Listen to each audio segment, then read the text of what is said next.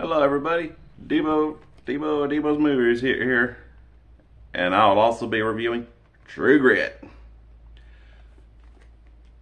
starring, of course, John Wayne as Rooster Cogburn, Kim Darby as Maddie Ross,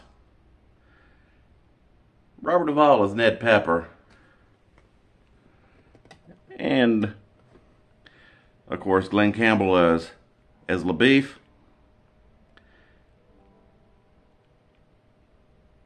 Which of course was the movie that the Duke only earned his only Oscar for in his storied career. And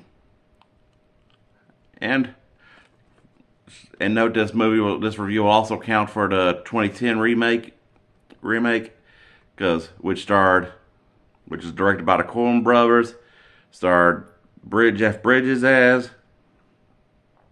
as Cogburn, Matt Damon as LaBeef, Josh Brolin as Tom Chaney, Barry Pepper as Ned Pepper, and Haley Steinfeld as Maddie Ross.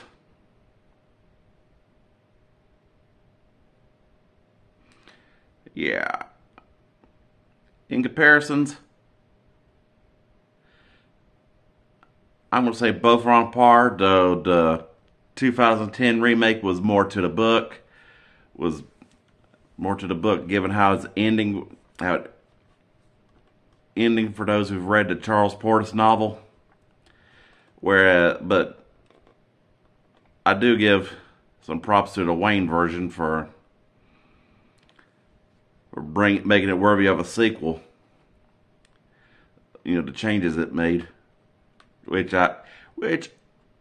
as a critic, I do have a love-hate relationship for when they change up certain components in adaptations.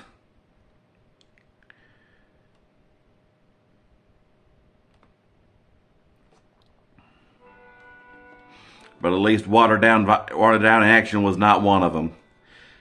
And I think the Wayne version of True Grit firstly had a shit ton for a G-rated movie. Funny how things could get away with back in them days. But though I do give in the remake, I do give Josh Brolin his epic performance for a better Tom Chaney than the dude in the Wayne version. I'm gonna say he didn't really get much recognition after that movie, where of course Robert Duvall went, of course, to be an equal cinematic legend, and I gotta say Glenn Campbell was a better LaBeef than Matt Damon, because Matt Damon trying to be a Texan is just out there. That's about my only flaw. Ford versus Ferrari was his cringe. Trying to cover up that Boston accent, trying to play Carroll Shelby, and damn, and equal measure in the terms of Maddie Ross, Kim Darby and Haley Steinfeld both knocked out of the park for their age. Though I gotta say, age accuracy for it goes to Haley.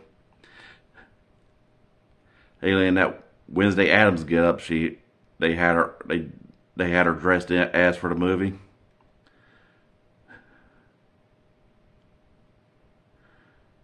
I mean, that's all I can think of with the Haley Steinfeld's version of Mary Ross's house. She was more like a Western version of Wednesday Addams. But still headstrong as cocky as her book counterpart in the original, along with with the equal measure between Bridges and Wayne, where at least one scene didn't have like a encounter of Mary Ross trying to do like one, trying to pick her, trying to first talk to him in the outhouse of the nearest saloon in Fort Smith, which of course was a notorious town in the Western days. As Judge Parker, who was frequently mentioned in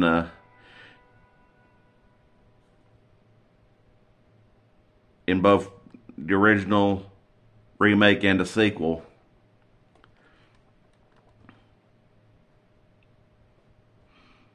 And even more so with how like the Wayne version had like a little funny scene at Shane Lee's place with him and Stuart Christ, just about like the Wild West version of Garfield, minus the talking and the lasagna obsession, but just fat and orange. That's all only comparisons I could say.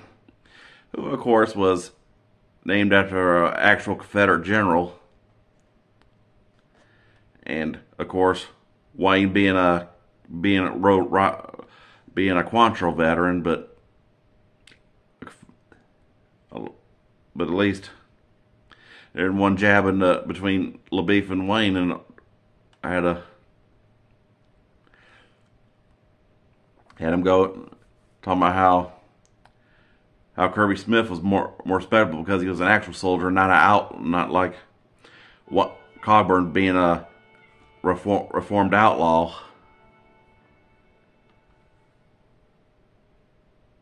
Ride with Jesse James. And of course you got an old line with, "How long you boys been mounted on sheep?" And then the whole scene with Moon and Quincy and their hideout, and which I gotta say the better take on the shootout goes to the Wayne version. Even some lines like where Manny says, "How come you only load 5 rounds?" And he goes, "So I don't blow my own foot off."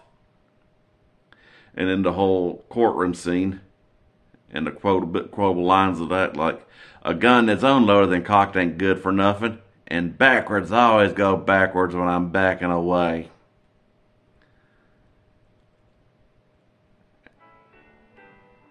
And damn, I ought to say the portrayals of Moon and Quincy kind of go better towards Jeremy Slayton and Dennis Hopper. Oh, man, we're just saying something for Dennis Hopper, because he was like the Sean Bean of the 50s and 60s when it came to westerns. You know, kind of like almost like most movies he was in. You can say you always know his character is going to die.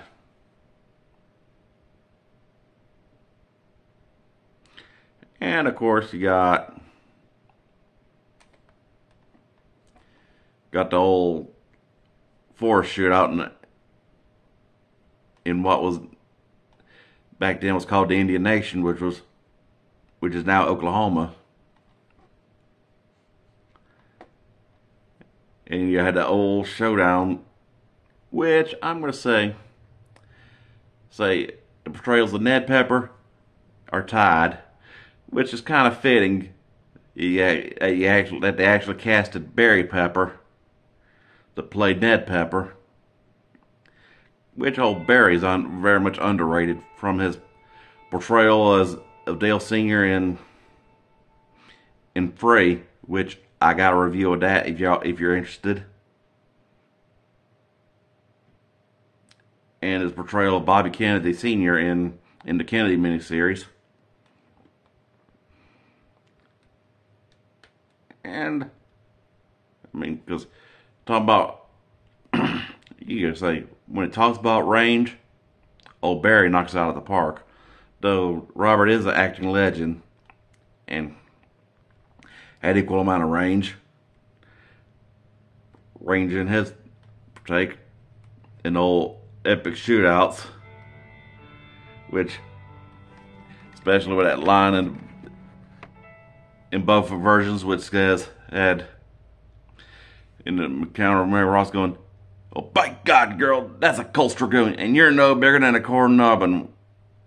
You know, because she used her using the gun that was her father's, in which, of course, the John Wayne version, of course, actually showed the scene.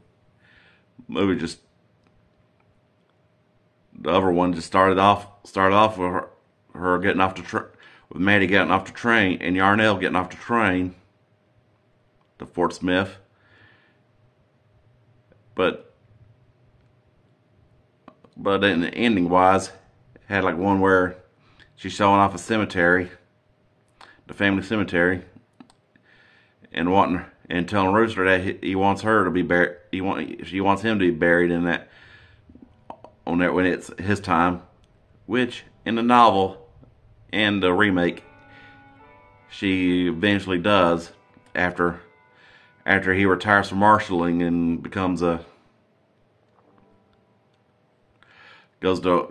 reunites with his old Confederate buddies, Frank James and Cole Younger.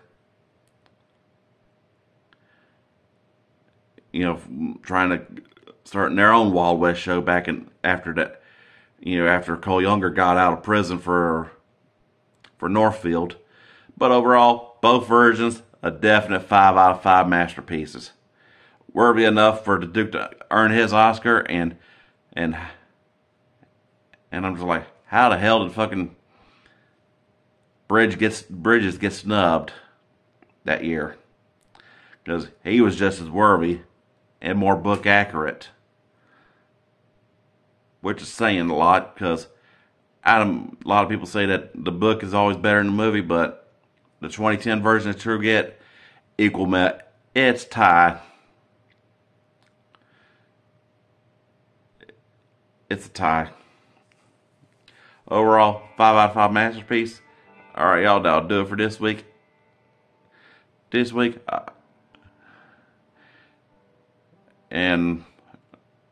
Or try not to be more better at weekly, because I had unexplained events why I hadn't been able to post in a while. But alright, overall, I hope y'all like, subscribe, and enjoy, and I'll keep dishing them out.